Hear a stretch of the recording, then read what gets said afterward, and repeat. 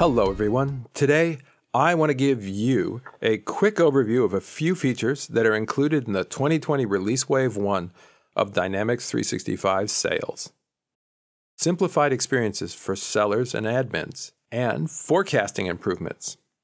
Sellers want to focus their time on building successful customer relationships and winning deals. In 2020 Wave 1, we're introducing a number of enhancements that remove unnecessary friction and make Dynamics 365 Sales easier to use. Let's see how a few of these simplified experiences work. Here, we have an opportunity, but without anything to sell. From the Product Line Items tab, we can add products, and we can see new pop-up that lists our products. From here, you can search by keyword, product family, or pre-selected product bundles.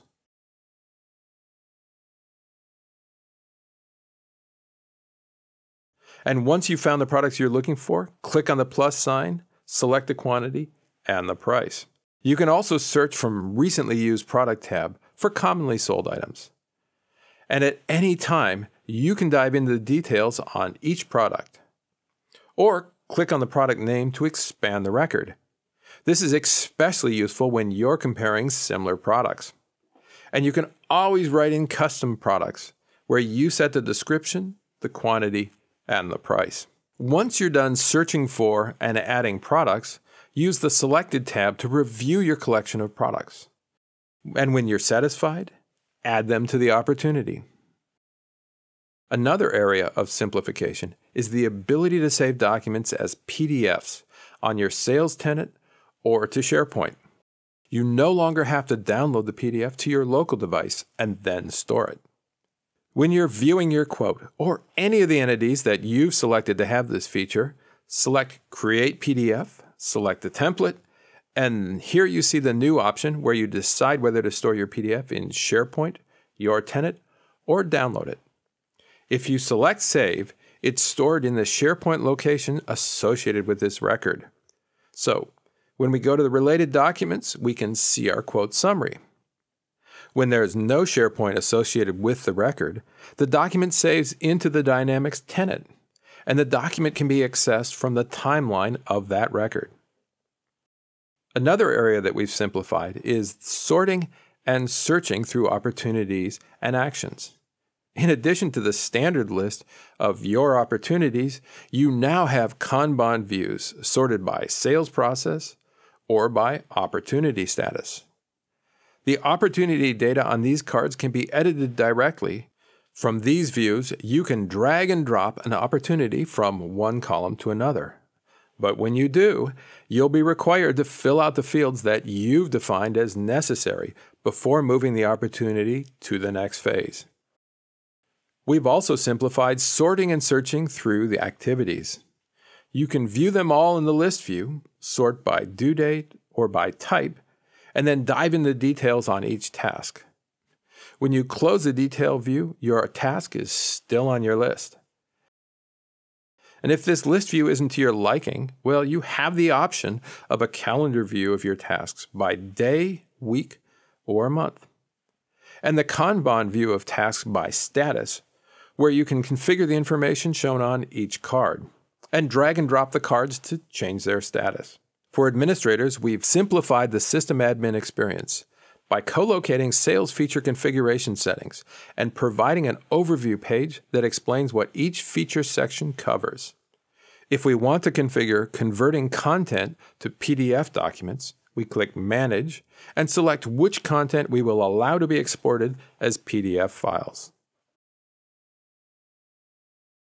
With the Dynamics 365 Sales 2020 Release Wave 1, we're also including a number of forecasting improvements. We'll talk more about accuracy improvements in the Sales Insights video.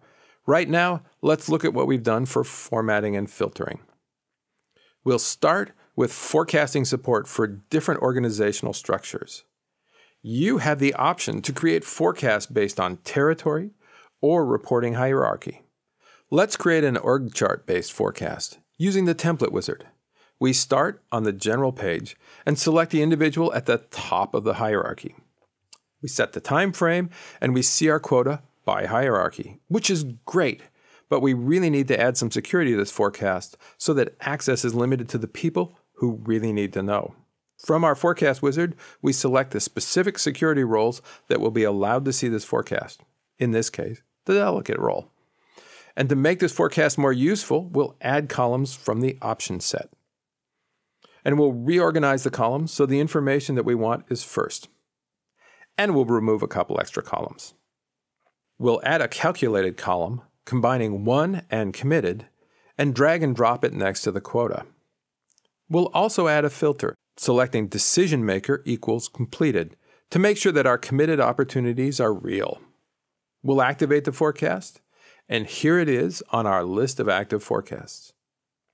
Now let's do a bulk update to the quotas in this forecast. We start by downloading our data into Excel. We change a quota or two, save, and here's our forecast, with conditional formatting in the form of visual bars showing how far along all of the sellers are. We just did a bulk edit with Excel, but sometimes you only need to adjust one or two values. So let's go into Brendan's committed opportunities. Dive into his list, and we'll adjust the estimated revenue on one customer upwards, and the change updates. We could also edit just a single value and explain our reasoning so everyone can see it in the opportunity history. And we can make updates by shifting to the Kanban view, dragging and dropping an opportunity from one status to another. As you've seen, the 2020 Wave 1 update to Dynamics 365 Sales provides you with simplified experiences for sellers and admins, and forecasting improvements in both accuracy and formatting. For more information, use these specific links or go to the Release Overview Guide.